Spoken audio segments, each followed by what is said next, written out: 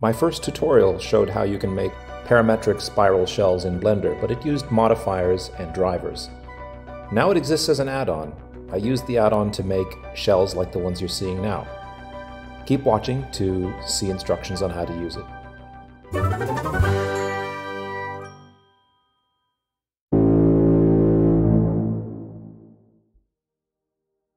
Hello, welcome to the instructional video for my second Blender add-on, the BC Shell add-on version 1.0.0. To begin, you'll need to go to the Edit menu and then under Preferences, find Add-ons on the left, click the Install button, navigate to the location of the add-on script, bc_shell_addon.py, download link in the description. Click the Install button, and then find the add-on with the search feature, and enable it by clicking the checkbox. Don't forget to either save preferences or auto-save preferences. Let's delete the default cube and the default light. And to pull up the panel for the add-on, we press the N key, we get the sidebar. And here under Create, we can see a panel called BC Shell. There are a bunch of settings here that have default values, which we'll stick with for the time being, and click the Generate button. So you can see that we've generated here at the world origin the frame for a spiral shell shape. So let's go through some of these parameters. So the first one is the cross-section vertices. So the shell has an inner surface and an outer surface. And by default, these are both circles composed of a certain number of vertices, in this case 32. If we go into edit mode, we can see those. So that's a number that you can change. So let's say we drop that down to 4, we get a square cross-section shell. Let's bump that back up to something a little more reasonable, maybe 16.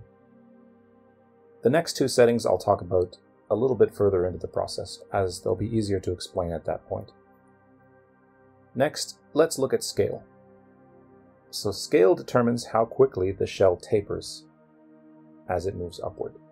So I'm going to make that a bit of a large value here, and that will be easier for you to see what happens when I modify the parameter called coils. So coils is the number of times the shell makes its way around 360 degrees. So if I drop this all the way down to 1, we only get a single coil. 2 coils, 3 coils, etc. And then lift determines how far up one coil is from the next. Incidentally, that can be negative if you want the spiral to go in the other direction, in which case it will face downward. So something that you might want to keep in mind with lift is to possibly have a look at your shell from a perspective where you can see whether or not one coil intersects with the next. Personally, I like to have them just sort of touching or nearly touching, but not heavily intersecting. Okay, so suppose that we like these values for the parameters that we've set. Let's go back into edit mode. Another thing that we can modify, say with proportional editing, is this cross-section itself. So we may not want a perfectly circular cross-section. So we can use proportional editing, for example, to modify the shape of that opening.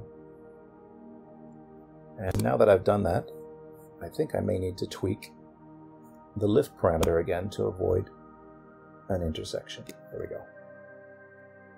Okay, so now we've got a cross-section shape that we're happy with and some other settings that we're happy with. The next step will be to click the wedge lock button, and that will turn our mesh into a single wedge, or at least the very first wedge of the mesh is editable. So a wedge is a section of the spiral, and it repeats a certain number of times by the time we go around 360 degrees. In this case, this wedge repeats 6 times as it goes around the spiral. That's what this symmetry wedges parameter is for.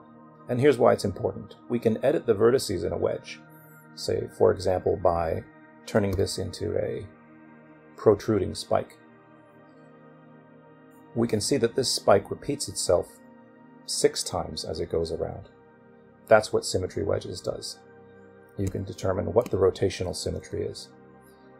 Now, since you're editing this mesh, you may want a certain amount of geometry available to mess around and create some surface features. So that's what cross-section vertices does, first of all, but also detail subwedges. Detail subwedges is how many sections a wedge is divided into. Here you can see this wedge is divided into 6 sections.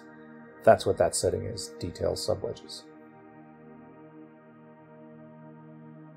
Once we've edited the wedge and we're happy with it, we can click the Finish button. And now we have a single mesh. Incidentally, the gap that existed before between the outer and inner surfaces has been sealed shut.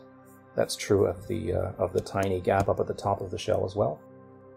And then from here we can, say, shade smooth.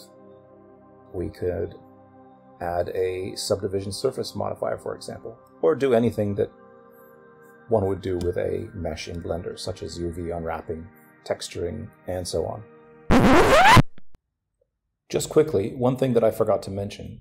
When you are editing a wedge, it's important that you don't move the vertices that are along the boundaries from one wedge to the next. Those vertices have to line up with the next wedge. However, the add-on will actually fix things if you do modify these vertices. So for example, if I were to grab these, pull them up, you can see I've created a gap. But the moment you get out of edit mode, that's been healed. All of those vertices jump back to their default position. Just something to keep in mind. Thank you very much. I hope you find it useful. Again, if you have any suggestions for modifications or changes for future versions of this, please drop me a comment. And if you make anything with this add-on, please also drop me a link. I'd be keen to see it. Thanks a lot, and have a good one.